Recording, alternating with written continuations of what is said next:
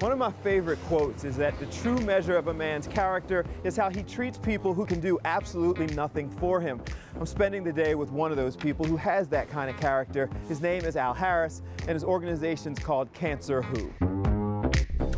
Bill. It's nice to meet you. Several years ago, Al Harris was inspired to change his life when 3 family members were diagnosed with various forms of cancer. He saw the need for support and decided that he could be the person to lead efforts to provide it. Before I had my nonprofit, I was everyday working guy. Really ain't have too many goals, ain't know what my purpose was. I created a nonprofit. I felt like it was my purpose.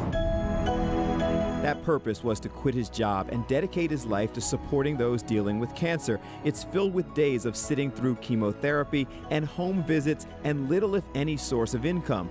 But he says helping others has made him happier than he's ever been. Ever since I stopped working and started doing CancerWho full time, in my life, I've been happier. Arriving at the house of one of the patients he regularly visits, a 7-year-old with leukemia named Tristan, it was easier to understand his motivation.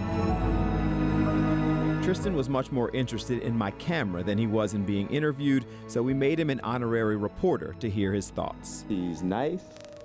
Yes, it brings me presents. He brings you presents?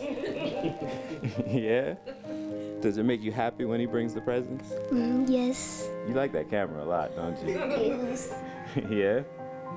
You want me to talk to somebody else now? Yes. Okay, point taken. So I let Tristan play cameraman. You just go around and do like this, and that'll be your camera, all right? Okay. Seems like for everything he's had to deal with, he's doing remarkably well. Yeah, it's been a journey, but with Al being around, he'd be like a big brother to him. Yeah. It's like family, man. And as Tristan warmed up to his reporter job, his grandmother also shared her feelings. Does Mr. Al help? Does Mr. Al help? Yes, he does. Yes, very much so. And I'm so thankful for men like Mr. Al. Aren't you thankful too? Yes. And that was the perfect place to end our visit. I'm Tristan. Thanks for coming. Al Harris sells CancerWho shirts and hats so that he has the money to buy gifts for the patients and families that he visits daily. He says that regardless of the financial challenges, people like Tristan and his family have showed him that this is his calling, to be there every day for those in need, for goodness sake. I'm Bill Anderson.